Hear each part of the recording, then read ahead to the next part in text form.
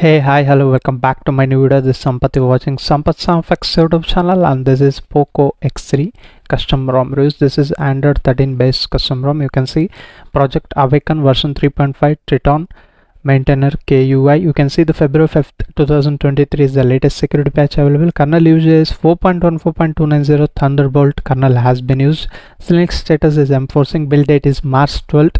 This is the ROM available, and I have been running the CPU throttling test from last 7 minutes and 4 seconds and 4 milliseconds. You can see the maximum scores are around 184 and average is 157 and minimum is 160 million GPS, and it throttled to 75% of its max performance. Initially it was a little bit performance throttling. Later it is very good. Again it got throttling according to this app, but overall usage it's very good in this particular ROM. No lags or anything like that in this ROM, and this is a typical home screen you get. You can see this is the app drawer you get. Here I have this is a local camera application will be given with this ROM, not a local one, the installed one pre-built, but I am using this AGC currently.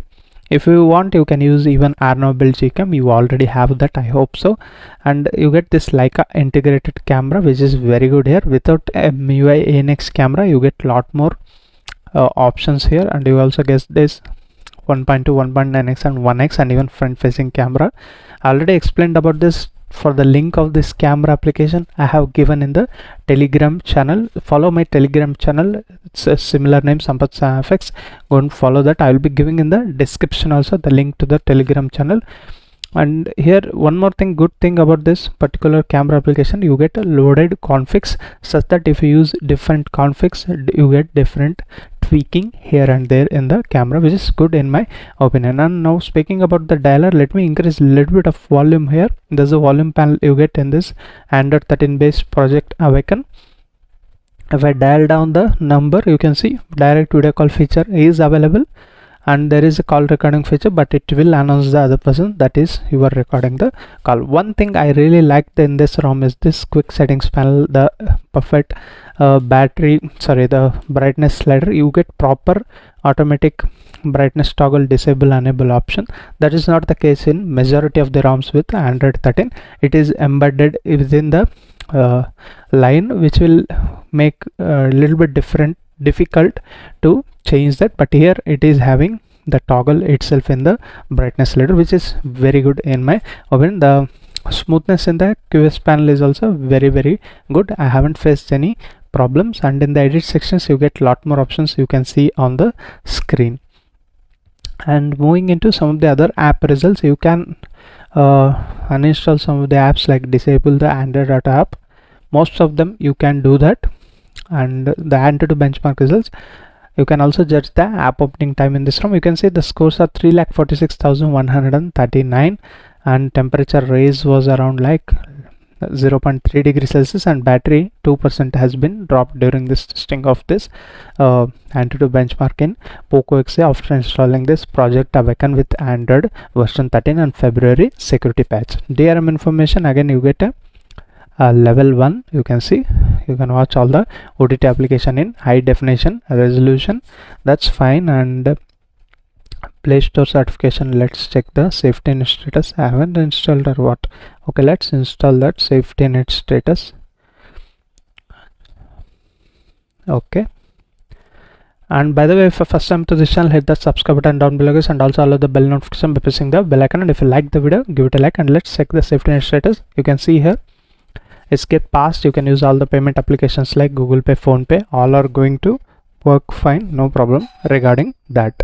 And other app settings like Geekbench, you can see here the single score is 550 and multi score is 1457, which is a little bit lower.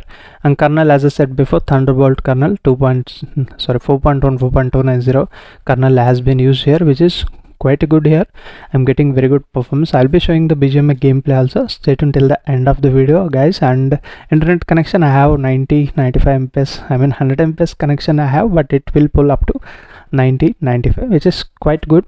And mobile data connection, carrier aggregation support is there, Bluetooth toggle, all these things are working fine, no problem regarding that. Earpiece quality is also fine in this ROM. You can definitely use it as a dial reader. The basic things are quite interesting and quite good here. I think app settings I have covered everything. And 33-watt charging support is there in this ROM. It's working fine. The fast charging support is working in this ROM. Now FM radio is also pre-included here.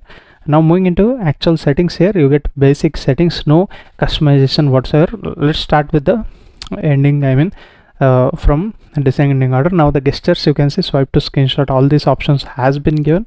The good thing is in gesture navigation you get the option to increase the pill length, which is quite good, interesting option. And there are some sensitivity, dead zone and feedback, you can enable or disable some of the settings from here, which is very good in my opinion. Now security options like face and fingerprint unlock and even app lock and smart lock are pre-installed here. Let me show you the fingerprint unlock first, and now the face unlock. As you can see, it's quite good to unlock your smartphone using face and fingerprint unlocks. Again, as you can see, it's quite good here, very fast and responsive, no problem regarding that. Now into other settings like accessibility, again it's a handy feature.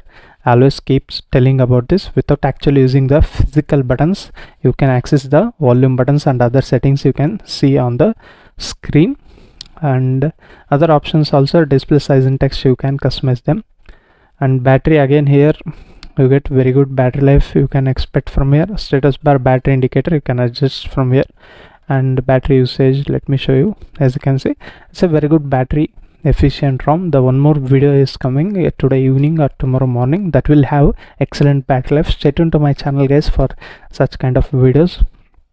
And battery life is quite good here, I have no complaints regarding that. And display, you get a dark theme, and again pure black theme is given the toggle. If you enable that, it will be in pitch black condition. As I said before, the basic things are really good in this particular ROM with no customizations available. That's the one thing you need to keep in mind. And display, again icon pack, you can choose, some of them are pre-installed here.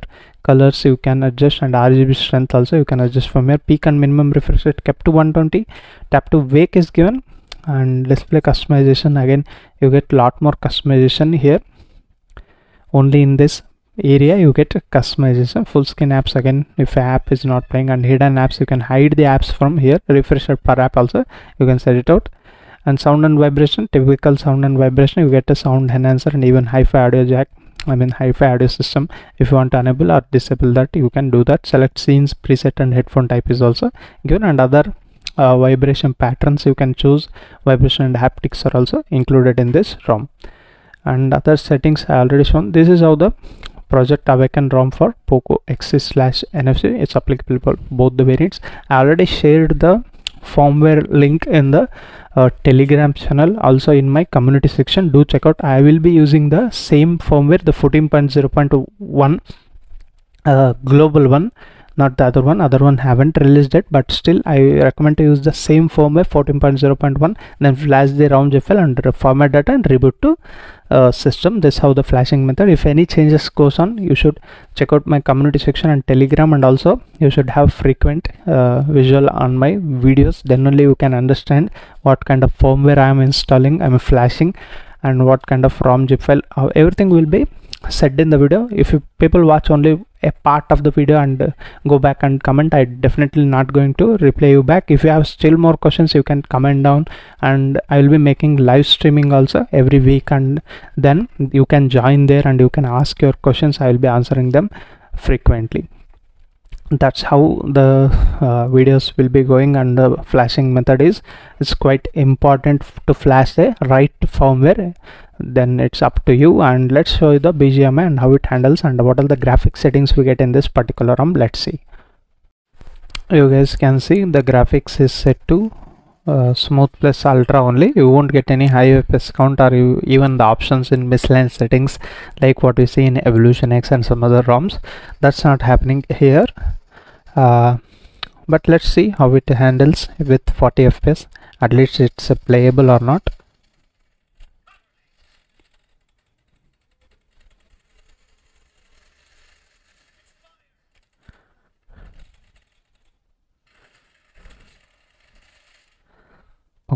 it is fine actually. I am not getting any lag or anything like that.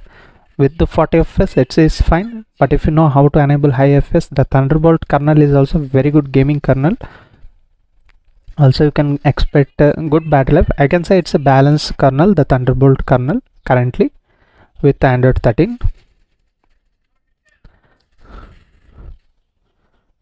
And it's all up to you guys, whatever you want to make with gaming.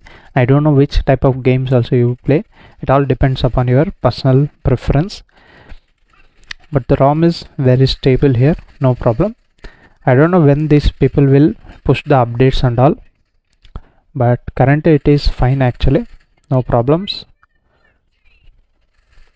And other things, do join my live stream guys. Always I'll be explaining a lot more there. People like 2300 subscribers and watching my videos are around 10k, but subscribing only 2000 like that. Subscribe to my channel and also join the live streams. It will be more and more beneficial for you guys, and also I can improve a lot.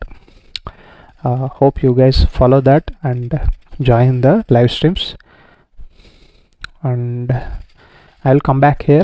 This is how the performance and everything about this project Awaken 3.5 Triton, which is good in my opinion. The user interface wise is also very smooth. You can see here the RAM management is also fine. Let's check one of the apps here. Hope so this one, it will be booted out of the memory. Okay, because it was long time I opened that. That's how it is. And if you want to use it as a daily driver, the only thing is when the updates will be coming, that's unknown. But overall it's a very good ROM. It will be like around yearly 2 to 3 updates for Poco XA at least, but they will give major Android version updates. That's really cool in my opinion. They would have given the pre-installed Leica camera pre-built here, but anyhow it's a very good ROM. If you want to use it as a daily driver, definitely go and have that. And if you're still not subscribed to my YouTube channel, let that subscribe button. I will meet you with another interesting videos guys. Until that, keep smiling. Bye bye for now.